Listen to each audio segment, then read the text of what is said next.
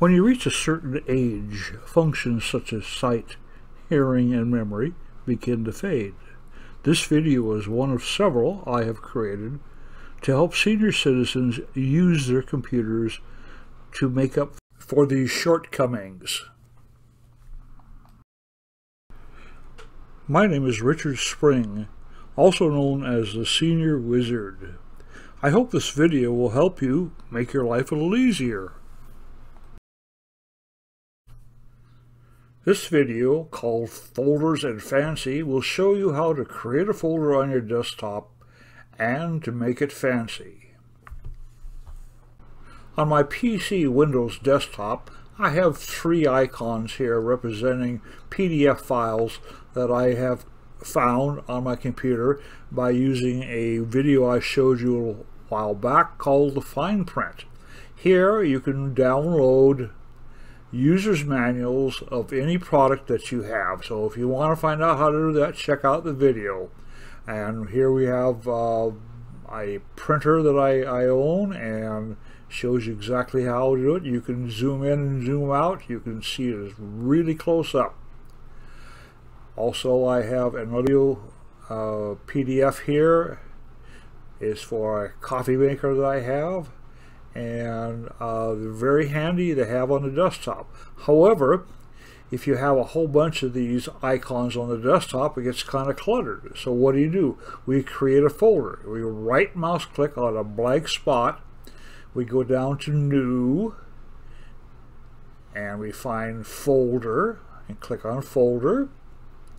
Then the name is highlighted. It's a generic name. We change it to something that's relevant, and in this case, Owner's Manuals. I type that in there. Now you've created a plain manila folder for your PDF Owner's Manuals in, and I'll select these three, click and drag them down and drop them into the folder. Once they're in the folder, then you can take it and you can open up the folder, and there's your three PDFs right there, safely stored. You can close it. Now you can, it's a plain manila folder, and you get too many of them, you don't know what you want. So what you do is you right mouse click on the folder and go down and select Properties. A dialog box comes up, Customize tab, and then under Customize tab you go down to Change Icon, click on that.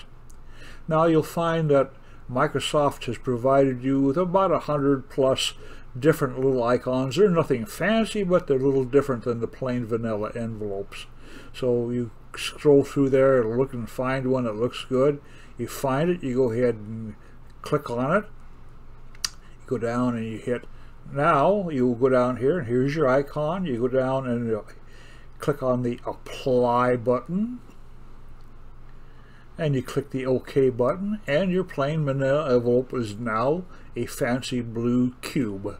Now you can click and hold that and drag it to wherever you want on the desktop for convenience. So this is a way of changing the look and feel of it. It still opens up, and there's your PDFs in there.